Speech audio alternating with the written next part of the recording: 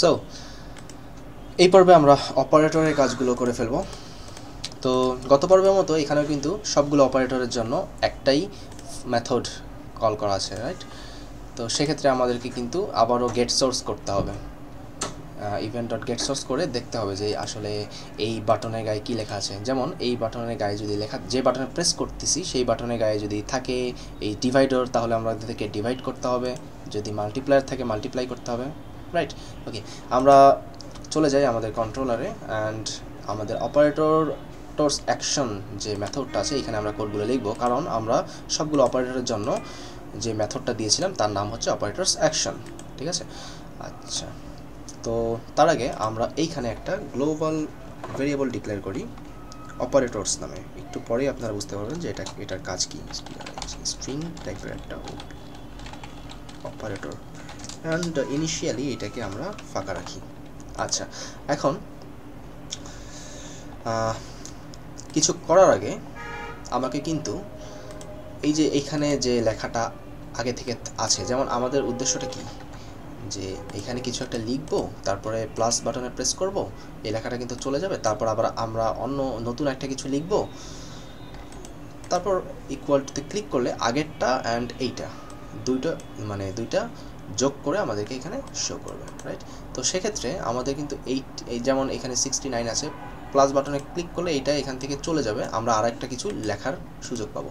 তো এটা এখান থেকে যদি চলে যায় তো এটা আমরা পরবর্তীতে এইটার সঙ্গে আবার এই রেজাল্ট বাটনে ক্লিক করলে পরেরটা আমরা কিভাবে অ্যাড করব, তাই না? সো আগে থেকে যেটা আছে সেটা অবশ্যই আমাদেরকে হোল্ড করে রাখতে হবে, এই প্রোগ্রামের হোল্ড করে রাখতে হবে। সো আমরা আর একটা গ্লোবাল ভেরিয়েবল নেই আর সেখানে লিখি যে নাম্বার 1। সো আমরা গ্লোবাল একটা ডাবল নিয়ে নিই, ডাবল টাইপের এটা নাম দিয়ে আমি নাম্বার 1, অ্যান্ড ইনিশিয়ালি আমি এটাকে 0 করে রাখি। ওকে, এখন আমাকে এই নাম্বার 1টা সবার প্রথমে আমাকে নিতে হবে হচ্ছে ডিসপ্লে থেকে।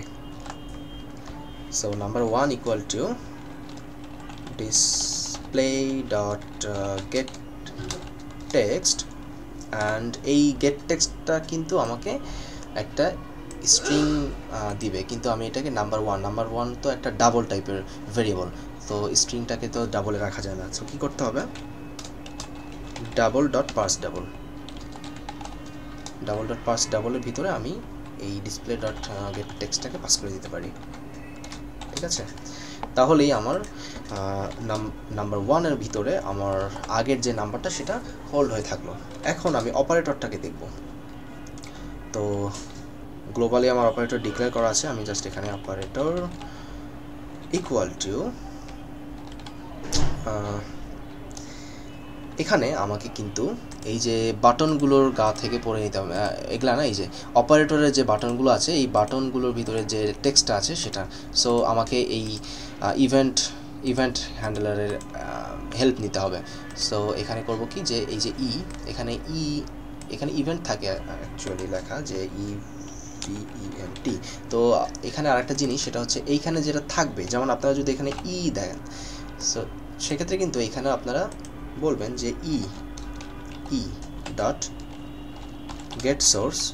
গত পর্বে আমরা এই জিনিসটা ক্লিয়ার হয়েছিলাম যে কিভাবে একটা বাটন থেকে গেট সোর্স, মানে কিভাবে যে একটা বাটন থেকে গেট সোর্স করে সেখান থেকে গেট টেক্সট করতে হয়। ওকে, তো গেট সোর্স এই জিনিসটা হচ্ছে একটা বাটন করাচ্ছে, সো বাটনে কাস্ট করে নিলাম, তারপর এই টোটাল জিনিসটা থেকে আমরা একটা গেট টেক্সট করব, ডট গেট টেক্সট করব, রাইট? ঠিক আছে, এখন আমাদের কিন্তু অপারেটরের মধ্যে আমি কোডটা রান করে আপনাদেরকে বলতেছি, সেটা হচ্ছে যেমন এখানে কিছু একটা প্রেস করলাম, এইটা আমার থাকলো, অ্যান্ড আমি প্লাস দিলাম, এই বাটনে প্রেস করলাম, তখন কিন্তু আমার অপারেটরের মধ্যে আবার এই প্লাস যে সিনট্যাক্সটা এটা থেকে গেল, ঠিক আছে? এখানে আরেকটা কাজ করতে হবে, সেটা হচ্ছে আমি প্লাসে টিপ দিলে এটা চলে যাবে, তাই না? সো এখানে করতে হবে হচ্ছে আমার জাস্ট অপারেটর অ্যাকশনে ডিসপ্লে ডট সেট টেক্সট হচ্ছে আমার নাল, কিছুই না। ওকে, এখন আবার দেখি, এখানে আমি 89 প্রেস করলাম, আমি যখন প্লাসে প্রেস করলাম কি হলো, সবার আগে আমার নাম্বার 1-এর মধ্যে এখানে আগে থেকে যে নাম্বারটা ছিল 89 সেটা হোল্ড হলো, অর্থাৎ নাম্বার 1-এর মধ্যে স্টোর হলো। তারপর অপারেটরের মধ্যে এখন কে আছে, এখন এই যে প্লাস, যেহেতু প্রেস করেছি প্লাস, সো অপারেটরের মধ্যে প্লাস আছে। আচ্ছা, সো আমার এই অপারেটরস অ্যাকশন এইটুকু কাজ শেষ। এখন আমি চলে যাব আবারও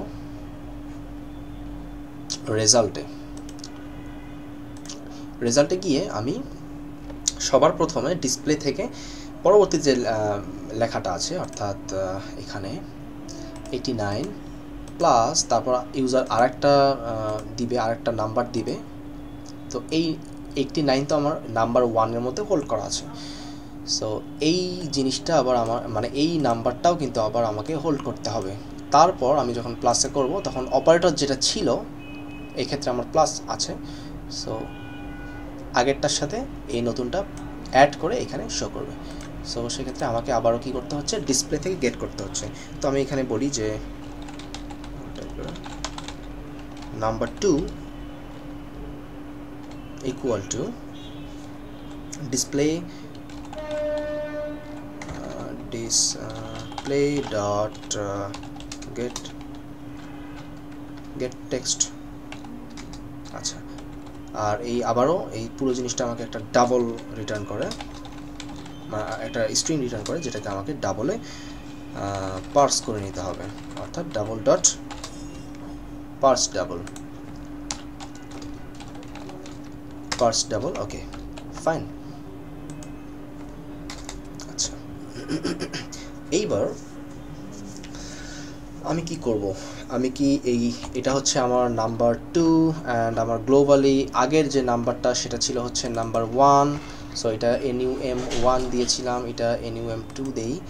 আচ্ছা, এই আগের নাম্বারটার সঙ্গে এই নতুন নাম্বারটা আমি যোগ করব নাকি বিয়োগ করব নাকি কি করব, সেটা আসলে আমার অপারেটরের উপর ডিপেন্ড করে যে আমার অপারেটরে কি আছে। সো আমি এখানে বলবো যে ইফ অপারেটর ডট ইকুয়ালস, আচ্ছা এটা যদি আমার হয় প্লাস, সেক্ষেত্রে আমি ডিসপ্লে ডট সেট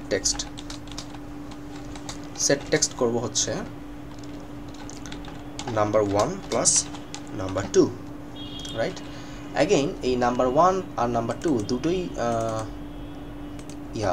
ডাবল টাইপের ভেরিয়েবল, তো এটাকে আমাকে স্ট্রিংয়ে কনভার্ট করে তারপর ডিসপ্লেতে সেট করতে হবে। তো সেটার জন্য খুব সহজে আমি একটা ফাঁকা স্ট্রিংয়ের সঙ্গে এগুলোকে কনভার্ট করে দেবো অ্যান্ড এটা ডিসপ্লেতে সেট হয়ে যাবে, রাইট। সো আমি এটা রান করে দেখি যে আমার প্রোগ্রামটা কিন্তু প্লাসের জন্য কাজ করবে। 4 5 প্লাস প্রেস করলাম, 6 ইকুয়াল টু প্রেস করলাম, এই যে এই অবস্থা হইলো। সো এই অবস্থা হওয়ার কারণ কি, এই অবস্থা হওয়ার কারণ হচ্ছে এই ফাঁকা স্ট্রিংয়ের সঙ্গে প্রথমে এইটা যোগ করছে, তারপর আবার এইটা যোগ করছে। সো এইটা যেটা করতে হবে, এখানে একটা ব্র্যাকেট দিয়ে বলতে হবে যে এই পুরো জিনিসটা আসলে একটাই, অর্থাৎ আগে নিউমেরিক্যাল অপারেশন করো তারপরে অ্যাড করো, রাইট। আচ্ছা, এখন আবার আমি রান করি প্রোগ্রামটা। আমি যদি 8 দেই প্লাস 2 দেই, 8 আর 2 10, রাইট, আমার কিন্তু কাজ করছে। বাট আমি যদি এখন অন্য কিছু একটা দিই, জাস্ট এটা কেটে দিয়ে আমি যদি এখানে বলি 5 মাইনাস 9 ইকুয়াল টু প্রেস করি, আমার কিন্তু কিছু হবে না, কারণ এই মাইনাসের জন্য কি হবে সেটা কিন্তু আমি বলিনি কোথাও, তাই না।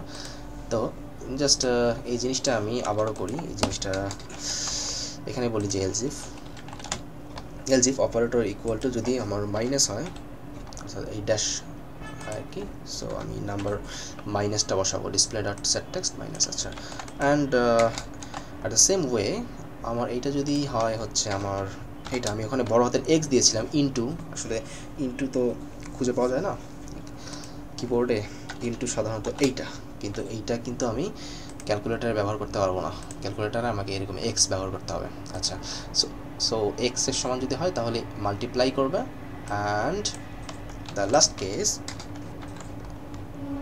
যদি আমার এটা এইটার অর্থাৎ ডিভাইডের সমান হয় তাহলে ডিভাইড করবে। সো ডিভাইড করার আগে আমি বলেছিলাম যে ডিভাইড করার আগে কিন্তু একটা জিনিস আমাকে লক্ষ্য রাখতে হবে, সেটা হচ্ছে নাম্বার 2 অর্থাৎ পরের যে নাম্বারটা যেটা দিয়ে ডিভাইড করছি সেটা কোনোভাবে 0 থাকা যাবে না।